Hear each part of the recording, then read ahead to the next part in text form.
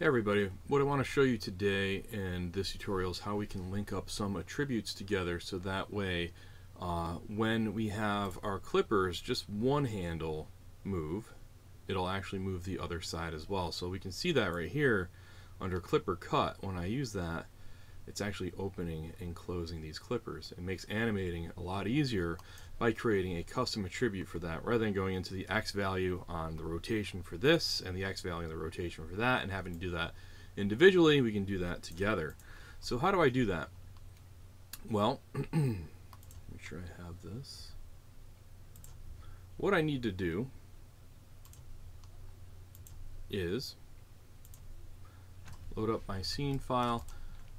Make sure first that our model is cleaned up before we start to add any extra attributes. You can see right here inside of my inputs I have a lot of extra messy data. It doesn't need to be there. So first I'm going to select everything and edit, delete by type, and history. Now we got a clean model. I have my pivot point where I need it to be, where that screw is holding it together. The names are not correct. So what I'm going to do is call this clipper left, and I'm going to name the other one clipper right. Now for the purpose of this right here, I'm using sort of a camelback type idea where it's lowercase and then it gets uppercase right here. That's so it's easier to find and read right here. So I can see these a little bit easier. I think that's good. You just don't want to end up making something where you're using different naming conventions for each object. Make sure you stick with that.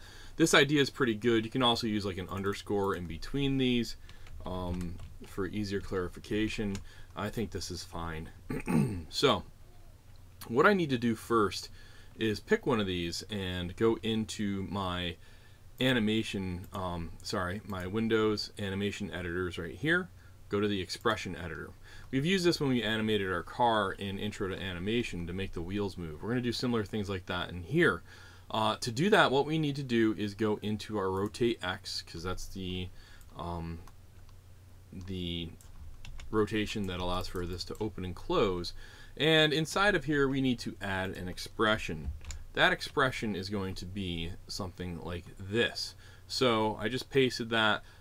This is saying clipper right. That's what I'm using right here. I need this to rotate on the X, and you can see that that's the attribute that I'm using, so we can even copy and paste that right into here. And when I am rotating that on the X-axis, what I want this to do is have the clipper on the left rotate on the X-axis as well, but I don't want it to follow the same rotation. I actually want it to rotate in the opposite direction. So that's where we have that times -1. Now I'm terrible at math, but hopefully for all of you, you should be able to understand that when we multiply an object's number by a negative, it will make it go in the opposite direction, and that's what that's saying.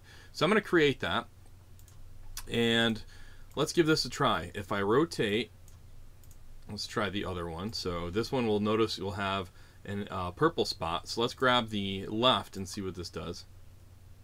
Okay, so now that's actually opening and closing. So this is driving this one. Can't move this one, but we can move this one. That's good, but the problem is that it's going a little bit too far, right? It's going more extreme than I want that to be, and it's not so easy. We can't really find that in here. So what we're going to do is go into a new section here. We're going to select this thing, go into modify, and we're going to add a attribute. So this, attribute. So our attribute that we're going to add is going to be called clipper, and we'll call that cut. My minimum needs to be a 0, and let's just say the maximum of that would be a 10. I'm going to hit add, and watch what happens over here. If I add that, there it is, clipper cut. It's here. It's not doing anything though. I can't use this number, and the reason why it's not really linked into anything. So what I need to do is something new. If I go into my animation, so we're not in modeling anymore, we're going in the ribbon, we're going to animation, and we're going to go, or sorry, the drop down. We're going to go into key, and we're going to go to set driven key, and then we're going to press this little box right here. Okay. So what this is going to do is for me to have something that's the driver and what is going to be driven. So the driver is going to be the thing that when I use this control, it's going to make something else do something. So the driver in this instance, we're going to load that driver. I have it selected right now. And there it is. It's clipper left, and it's going to be clipper cut. That's what I want to be my driver. What I want it to drive is the rotate on the x-axis. So if I were to do this, and right now rotate X is at 0 and clipper cut is at 0. So I like that. So if I end up hitting key, watch what happens. You're going to see a little blue spot show up here. So there's a little rectangle right here saying that it's being driven by something, or at least it's moving around by something else.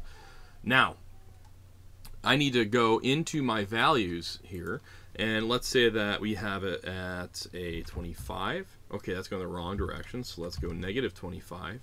And let's call that my extreme. So in here, under clipper cut, let's call that 10. Okay, if you set that before setting this one, it'll go backwards. So first, set the clipper cut, like I just did, and then we'll go to rotate, -25.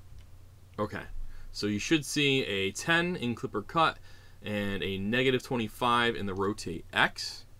And we're going to hit key one more time. Okay, so now let's look at this. I have my clipper cut set at 10.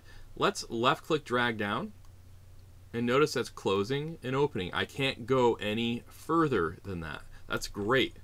Now, let's clean this up. If I don't want to accidentally select any of these other pieces here, what I can do is hide them. So I'm not going to need to use my rotate or my scale on these individual components anymore. So I can go inside, select all these, so left click, hold down shift, and then left click again, and right click, and then we can hide this. So we're just looking for hide selected. There we go. And now I still have the ability to use my clipper values, but I've gotten rid of some of that noise that's on here, so that's pretty helpful. Now we could even clean that up further by hiding these as well. So that is the only value that we'd have. And let's say that we take this whole object right now, which has a lot of other information on that, but if I hit Control G on that, and now if I call this object my clippers, what I can do with this now is, if I have the entire clippers group selected, I can move this thing around, change the orientation of that, and then if I want to, I can grab that one clippers left and open and close. That's because my attribute is a custom one, and that's all that I can have in there. That's extremely helpful because it cleans up everything else when we're animating. That's it.